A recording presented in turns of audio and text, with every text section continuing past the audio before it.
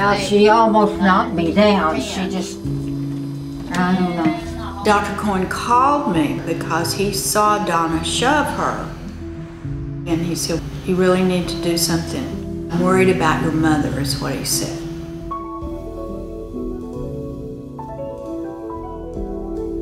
They went to a number of community living group homes, and there's a wait list. How long would it take to get into one of those? 3 years, 5 years? We don't have 5 years. We may not even have 5 months.